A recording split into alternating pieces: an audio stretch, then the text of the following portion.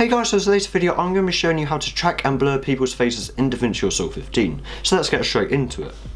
Okay, so this is the clip that we're going to be using in today's video. This is just a boring clip that I filmed like earlier today. It's just me in my room and I'm just moving around in front of my camera pretty much. Yep, it's just a boring clip.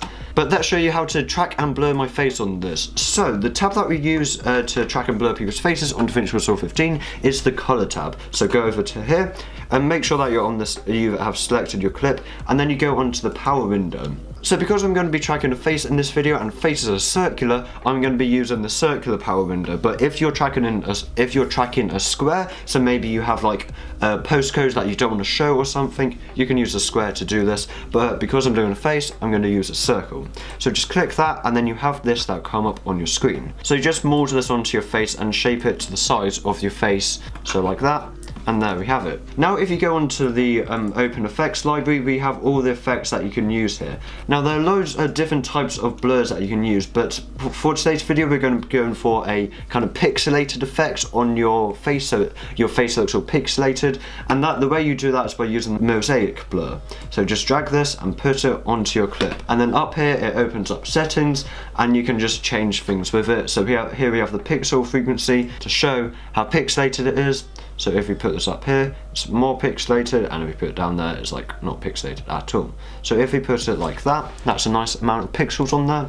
And also we have the smooth strength. It allows you to kind of make the pixelated kind of fade into the normal shot. So if we have it, if we put this up here, as you can see, it's kind of, it fades much better, and as you can see here, like the squares are less defined on the side here. So now we have the pixelated effect and the blurred face effect.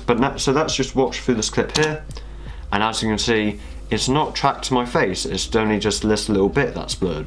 So let's now track this to my face. So if you go onto the tracker over here, make sure that you're on the window, and then you're also on the clip.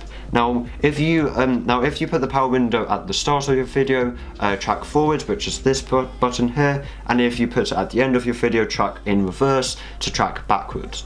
So because it's at the beginning of my clip, I'm going to track forwards. Now this is going to get all the data of your shot and like track points of your face on where your power window is, and it's going to get the data of that and put it to the power window. So the power window uses that tracking data to track that object. And here we have the final clip. As you can see, it's tracked my face pretty well, and also it's about nice and pixelated, and even when I like go across quite fast, like over here, it tracks my face very well. But what happens if we want to have it so maybe only half of the video my face is blurred and the other half it's not blurred? So how do you do that? Well, we're going to be using keyframes to do that. So if you go up here and click on frame, now this allows you to just go onto the individual frames and adjust where the power window is. So if we have it at the start here, and just drag this guy and put it off to the side, and then maybe let's go halfway in the video.